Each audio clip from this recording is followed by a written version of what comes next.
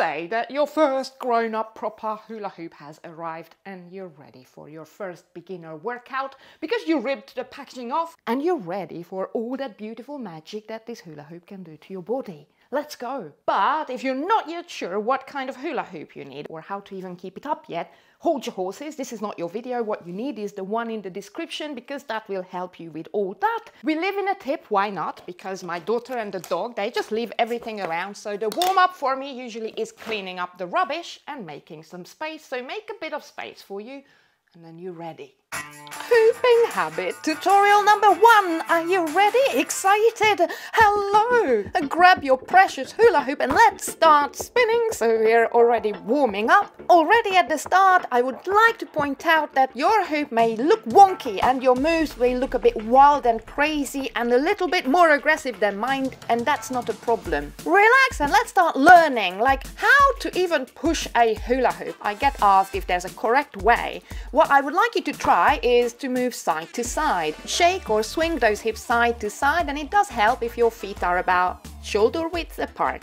No strict rules, we're just trying to shake side to side and we're experimenting what it feels like. And next we try to move front and back. To be able to move front and back effectively, it helps if we have one leg in the front and one in the back, like so. So you can move with better range of motion. Feels okay? Doable? Next, we try another thing. We're going to try going in a circle. See if you can draw some small circles, same way as your hoop is going, round and round with your hips, and just sort your feet out, whatever is most comfortable. Is it staying up at all? Is it doable? Do you have a preference?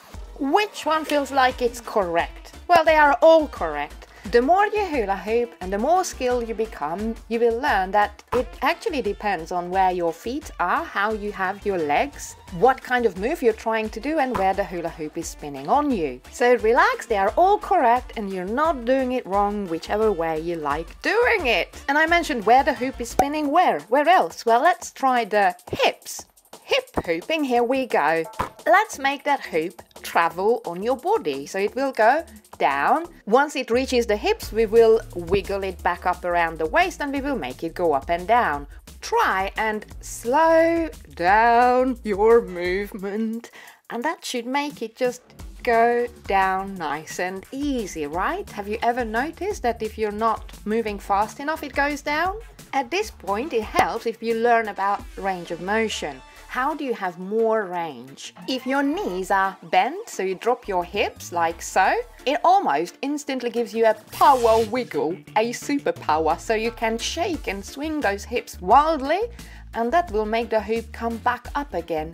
Sooner or later anyway, so let's make it a proper move. We actually call this the tease. One repetition of tease is letting it go down and then wiggling it up. That's a tease.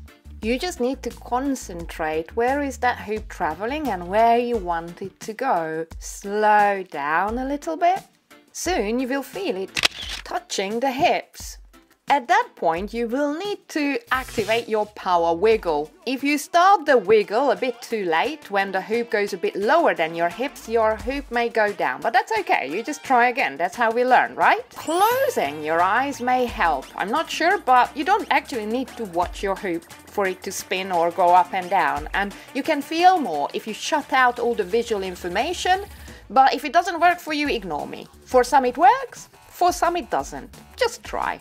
To tame your hips a little, let's try and keep the hoop down there on the hips.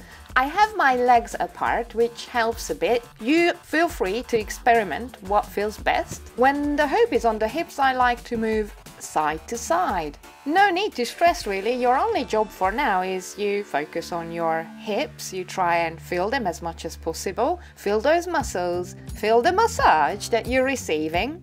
And if it stays up, just appreciate your body because this is a new sensation. You don't normally do this during the day, I suppose. And it takes time for these muscles, front, back, everywhere in your core to develop this intelligence and also flexibility for this move to feel easy. I love to ask beginners to palpate the muscles so that you can feel that these muscles are actually working very hard. And it's not just that they're contracting, but there are neuro pathways, new connections being formed, because while you're trying to keep up your hula hoop, you're concentrating on this area and giving it a new skill. Let's tease the hoop so we make it go up and down, and the more you practice this, you may notice that the less concentration it will take, the more effortless it will feel, and it will become almost second nature. Whatever it is that you have to concentrate on and really pay attention and feels like a lot of effort when you start, soon will feel like you've been doing this all your life and it's easy. If it is challenging at the moment, just praise the universe, because as long as it's a struggle, your body is working super hard, you're using huge amounts of energy, that will get you into a better shape if that's one of your goals. And it also mobilizes your hips, you're experiencing ranges of motion that normally you don't really use. It is possible that you get bruises though, especially where it's the hoop hitting bony areas. I'm not sure how bony you are, but if you are, it will look a bit different for a few days, but that's okay. It is actually your connective tissue getting stronger. This stimulation boosts the circulation of your connective tissue and gets it firmer. And connective tissue is basically tissue that maintains the form of the body and its organs. It provides cohesion and support, and it includes bones, ligaments, tendons, cartilage, even adipose tissue and aponeurosis. With sedentary lifestyle, we have very soft and comfortable connective tissue that's not very firm, and it doesn't really look great, but with hooping this is going to change. Your hoop is going to keep this tissue challenged, so it will have to become firmer. Basically, you're getting a massage while you're working out. What a bargain, right? If it's comfortable, please keep your hoop on your hips for a bit. And next what we do is we shall try and move the arms. There's no rules, just try and see if you're able to keep your hoop spinning around your hips while you're palpating muscles or just shaking your arms happily wherever you feel like. It's a simple little test, just so that you can see if you can multitask, if you can keep a hoop on the hips and move the arms at the same time. Is it working? Next, we're going to try and bring the hoop up on the waist. While we shall try and keep it there, we're going to move one leg forward and we're going to be pushing front and back. It's never wrong to go side to side, around circles or front and back, but it's good to be familiar with it all so that it feels easy, it feels familiar. With one leg forward, if you notice the legs, the knees are soft, and it's just the gentle rocking motion from the lower body that keeps the hula hoop spinning. Most people think that hooping is an abdominal workout. Well, your abs are contracted, of course they are, but it is the movement from your lower body that is keeping the hula hoop spinning around you. So if you wanted toned and firm peachy bottoms, here you go. And you can increase the distance between your legs. That way you're making this into a dynamic stretch. Feel the side where your leg is thrown to the back. Can you notice the hip flexors, the iliopsoas, the quadriceps? They are getting stretched out with gentle rocking movement. So you're getting more flexible and activating your glutes, and you can give it some oomph, some more power. Can you push a little harder into it? Although most people just like to stand and just comfortably keep the hoop up and think that's enough to just keep it upright, but actually you can push yourself. You can push harder into the hula hoop and you can make it speed up a little more. In future conditioning workouts, I will keep reminding you to, if you can, increase the intensity by pushing harder into your hula hoop, not just as much as you must to keep it going. Anyway, so now let's try exactly the same but on the other side. So we move the other leg towards the front and we still just keep pushing front and back. This is a wonderful opportunity to notice any discrepancies, if there's any difference between the sides. Is this easier or harder? Just notice it. There's no job for you to do with this at the moment. Later on, when we will be learning unilateral moves, we will even it out effortlessly in a playful way. Also notice the spine. Do you ever move your spine this much? Because of lack of movement, usually our intervertebral discs are actually quite deprived of juices and they tend to seize up. As we age, we lose our mobility. People like to say that they lose their flexibility because they are getting old, but actually they are losing their flexibility because they are not moving. Now you're strengthening the muscles in the back, which is the erector spinae group. And maybe all you wanted in the first place was a six-pack, but you will have better posture. Your movements will start to glide more effortlessly too, because you are stimulating the synovial fluid in your body very gently, and motion is lotion. Like a mechanic, you're now applying lubrication to your joints. Excited? Then push a little bit harder. Show me how excited you are about how fit you're getting, how flexible you will be, how lubricated you're going to feel, how amazing your posture shall become. And you're getting a firming, toning massage at the same time. What a bargain, seriously. We can also stimulate your parasympathetic nervous system. We can start rocking out to the side. And then we go back to where we came from. After that we will rock to the other side. Nice and slowly, take your time, no rush. And then back to where we came from. And then we can keep going side, back to the center, other side, back to the center, side again. You really now have to start feeling your hoop and feeling your body. Concentrate on yourself. Can you feel it touching? Can you feel the contact point where your hoop is touching on the side? You're having to push into the contact point.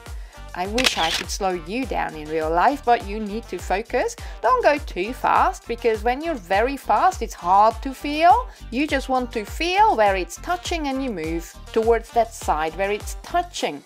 And your feet are actually not that much important. People like to worry about feet and they want to see what I'm doing with my feet. Well, I can give you some feet. Here you go. You can see it on the screen. But it's actually really overwhelming, I think, for a beginner to focus on touching, where it's touching, where you're going, what you're doing, where the hoop is spinning, what your feet are doing. So you just focus on the feeling. That's my preference, that you want to start learning to feel your body a lot better. Where attention goes, energy flows, and I would like your attention now to be directed to where the hoop is spinning at the moment. Please connect with your core and feel what is happening and where everything is touching. When you feel like you've figured it all out, you can feel it, then I would like to try and push you a little by asking you to do gentle mini squats. So you just do a dip in the middle. No need to go too deep, just drop your hips down low.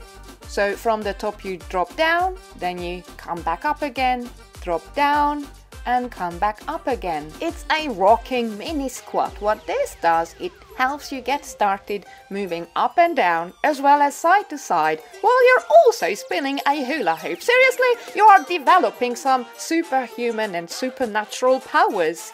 And sure, you are getting shredded at the same time, but we're also fine-tuning your body, improving your coordination. Can I push you a bit more? How about step touching? So we move the feet together and then slowly apart, and then to the other side we go. And we keep going side to side, and you don't have to lift your foot up high. You can just slide it. Of course, if you're confident, you can just move faster. You can lift your feet up a bit more. Move your arms about and just look happy and relaxed. Of course, we start off with the basics, the easiest things to do, but we add tiny little bits of extra details so that we improve your ability to multitask, do many things all at once while you spin your hoop. Does your hoop fall down if you move your arms a bit more? See if you can elevate it a little bit more. There's no rules. I just want you to start breaking down tension, generate a bit more heat, and just train your brain so it can cope with all these many different jobs. Is it feeling easy and doable? Next, we're going to try and turn around. But it matters how. Hold your horses. How? I need you to check your hoop. Look which way it's spinning, because with your whole body you will need to be turning exactly the same way as your hoop is going. No rush, you can take your time. You can just take baby steps and go nice and slowly. Again, I showed you feet if you want to see feet, but I wouldn't worry about details like that. I would just want to keep that thing spinning around me. That's enough. But you can speed it up. Turn slow and see what that feels like, if it's okay, if it's staying up, and when that's easy, spin fast. Do you have a preference? Any feels better? Alright, gorgeous. So let's do a quick recap. So far we've covered the following moves. We started off with the tease, and that is a recovery move also. So if your hoop wants to go down, you just wiggle it up, shake and swing those hips vigorously, and your hoop is going to come up. And when you slow down, your hoop is going to go down, and you play with that hoop, make it go up and down. You can practice with your feet apart or with your feet together, and choose whichever you like, because you cannot do it wrong. Focus on your hips, make good friends.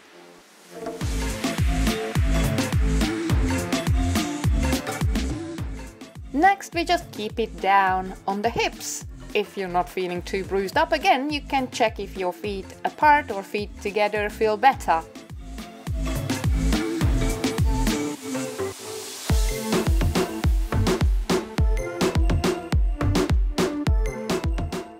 Next, we let the hoop spin around the waist, and we are rocking side to side.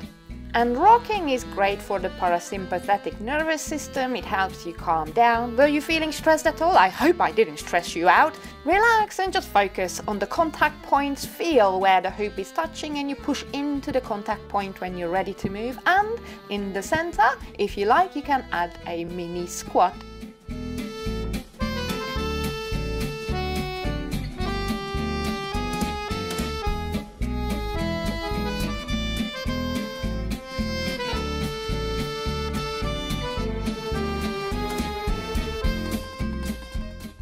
Next, we shall step touch. So we are going to move to the side.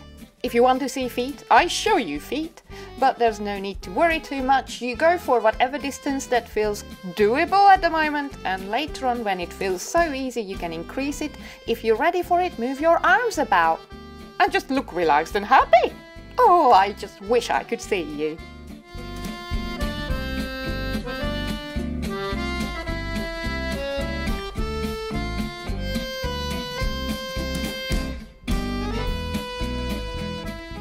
Next, we turn around. So again, we identify which way your hula hoop is going, if you're clockwise or counterclockwise, because you prepare. No matter the pace, you can go fast or slow. I show you feet again.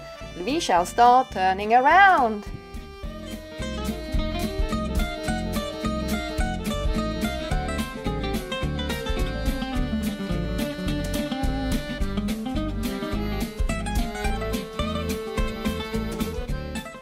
If all the turning around makes you feel a little bit dizzy, that's normal. Most grown-ups experience this when they start hooping and there's lots of turning around. Why is that so? Well, we get dizzy easily or feel disoriented because of structures in the inner ear. There's these structures called the semicircular canals, and in there's actually lots of liquid and little follicles, hair-like structures, which move as you move also, because that liquid in there makes them move about as you move around in space. But at about the age of puberty, the viscosity of this liquid actually changes. So we don't just become more rebellious and hairier, but also it will be easier to get us dizzier and disoriented. And as we age, we move less and we stimulate these hair follicles a lot less. But with more stimulation, you trigger adaptation, and that will help to reduce how disoriented you get, which means that you will not get so dizzy later on. That's what I'm trying to say. Anyways, let's just spin that hula hoop so it doesn't stress you out and you don't have to concentrate too much. This was your first tutorial. How you're feeling? Are you grateful and feeling that the universe loves you? You have a new toy and it's staying up and you can do funky new things with it? Prepare, gorgeous, that all this wiggling about is going to wake up the beast within, and yeah, this extra circulation will not go unnoticed. Just prepare that you may be a bit more passionate than you usually are.